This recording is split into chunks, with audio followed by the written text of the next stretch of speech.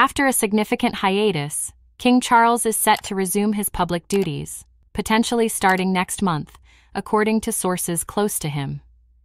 Earlier this year, Charles was diagnosed with cancer and has been receiving outpatient treatment at a London clinic, which led him to step back from public engagements.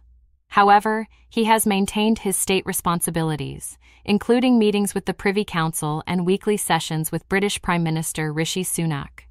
His last public outing was on Easter Sunday, attending church services with Queen Camilla and other royal family members.